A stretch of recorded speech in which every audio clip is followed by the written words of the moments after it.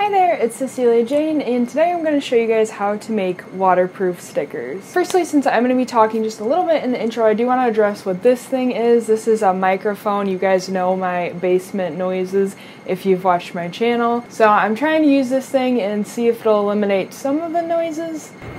Here's the difference in the sound quality. So hopefully it makes a difference. Anytime I'm doing anything over the desk, I always try to use a mic. I know the audio down here always sucks, and I'm sorry. I'm constantly looking up things and trying to improve it, but yeah. Okay, but with that said, now let's just start going into how to make these stickers. So in my tutorial how to make sticker sheets with a background that are laminated, I mentioned that I would be willing to make this tutorial for anyone curious, and I did get some responses, and I kind of wanted to make the tutorial anyway. Again, this is a video that I wanted so badly when I first kind of got into sticker creation, and it's honestly been a few years of trial and error to finally get something that I'm happy with. So hopefully you guys know how lucky you are to be getting this video. So firstly, maybe you don't believe that they're entirely waterproof. Well, let me show you real quickly. So here's one of my stickers. This is a test I always did when I was trying to search for the right products to make the stickers waterproof.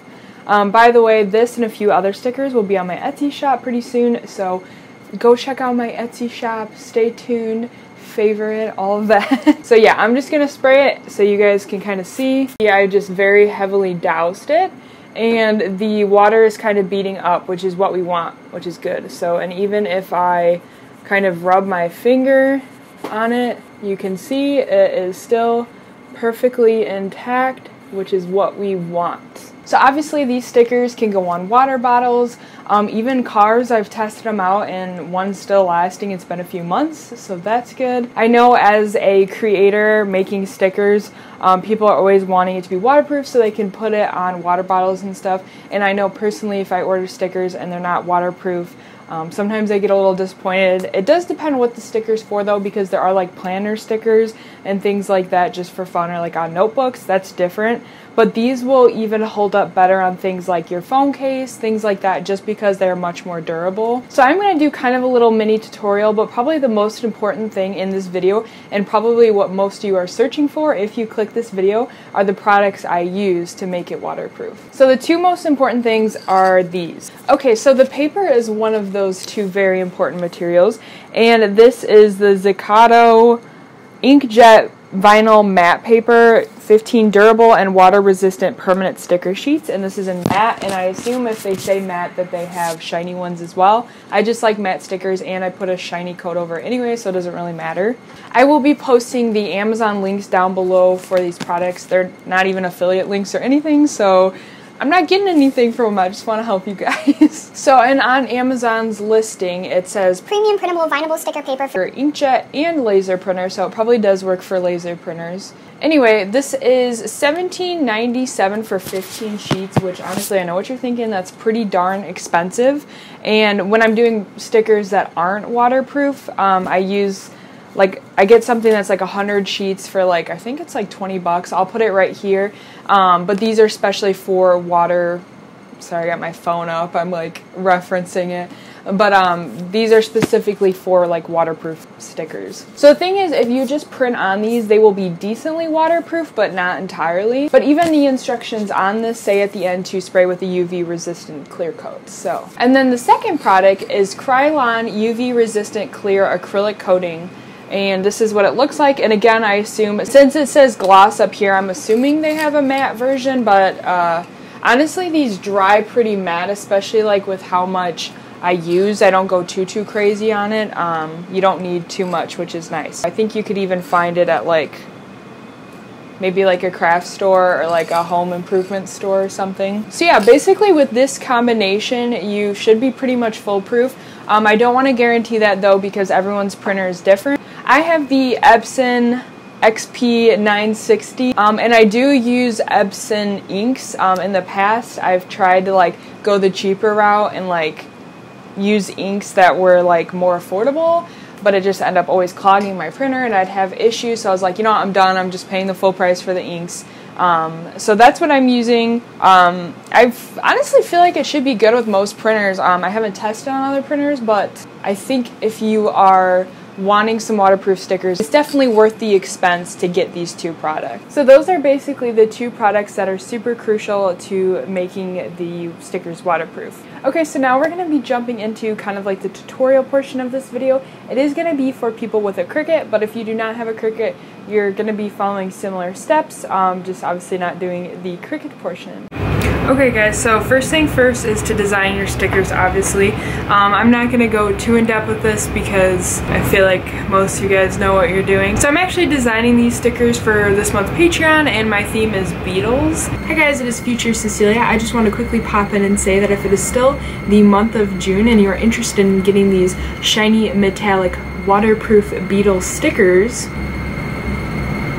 then head on over to my Patreon. There will be a link in the description. It's only $5 a month and you're helping me immensely. And I also send everything out in super cute packages and decorate them, and you get some other little goodies as well. So definitely check that out if you're interested. So I'm in Procreate. We got some different beetle designs that I'm gonna be putting some like metallic paint on. So basically I have all my stickers different layers. If you're just doing one design, you're just gonna have it on one layer.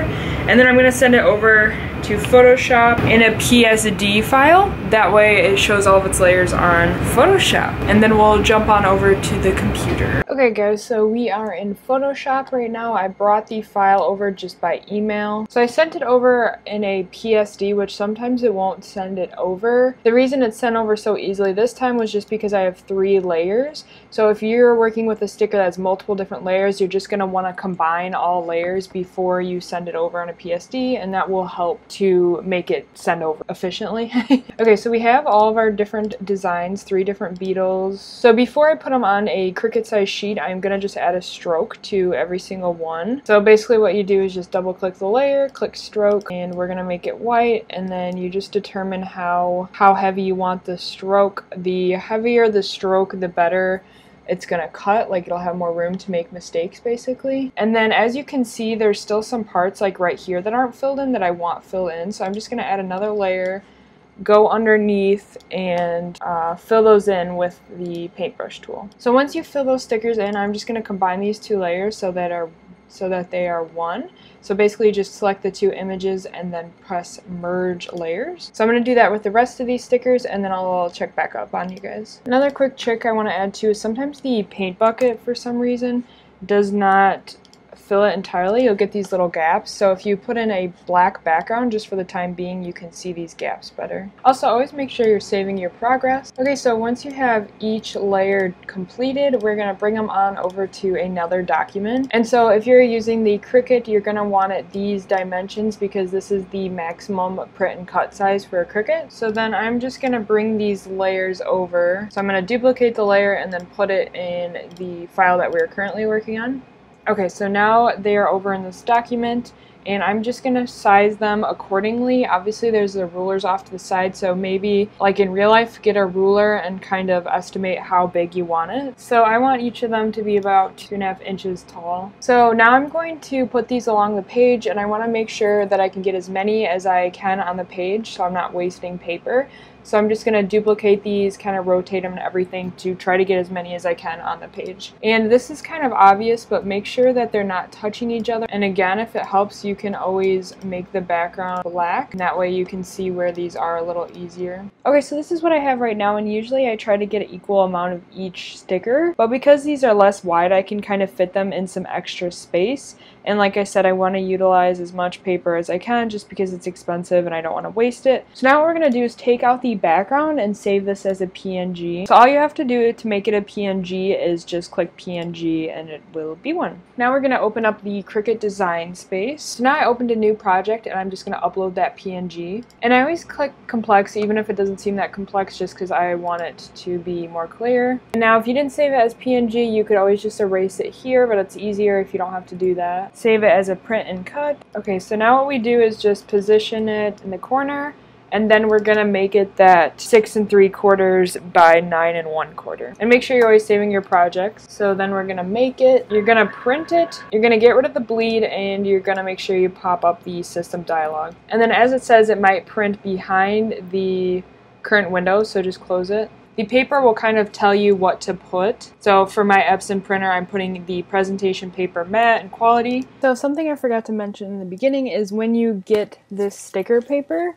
the back of it and also the instructions will tell you what setting to put for what kind of printer. So that is why I'm putting the presentation paper matte. So, and then you can fix the color options if you want, but since it's black and white, I don't need to do that. And then you're just gonna go ahead and print this. I talked about this in the other video, but one thing I don't like about Cricut is that I can't change the amount of copies right here. There's no way to do it to make it like print more than one at a time. So yeah, Cricut, please fix that. Okay, so I'm just gonna print all 3 that I plan on doing, and then I just set it to heavy watercolor paper to completely make sure that it cuts through. And then you're basically going to go through the process of cutting, which I will show off. Okay guys, so now we are out on my back porch, and I apologize for the absolutely terrible lighting. Oh my god. Holy.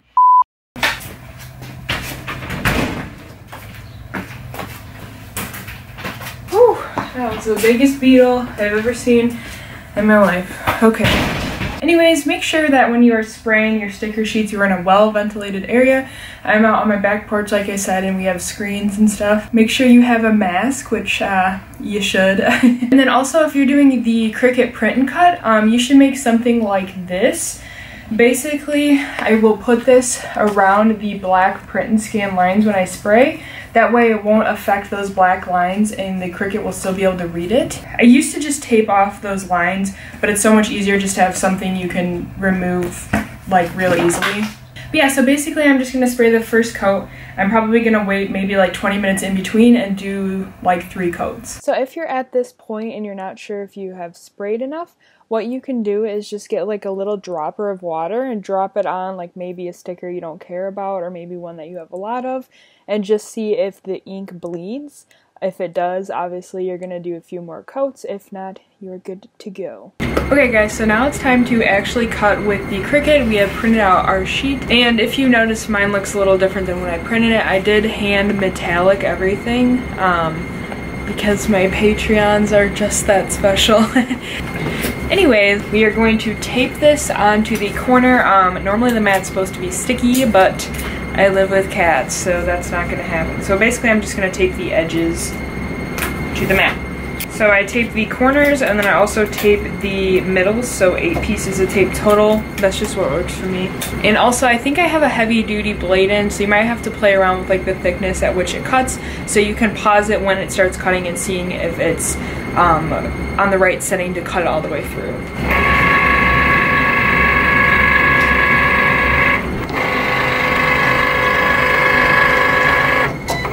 And if at any point it starts to go kind of askew or something, I'll just press the pause button and maybe redo it. Alright guys, so here is what the finished stickers look like. Alright guys, thank you so much for watching. Hopefully that was somewhat informative and helpful. If it was, be sure to leave a comment down below and let me know if this worked for you. Be sure to subscribe. I've been putting videos out every single Friday. I think last week it was on Saturday, but I'm trying to make it every single Friday, so be sure to subscribe and like this video if it was helpful and if you enjoyed it. Alright, bye guys. And now it's time to thank my lovely Patreons who support me as an artist and get some awesome rewards in return, like their names at the end of my videos, and other awesome rewards like these beetle stickers.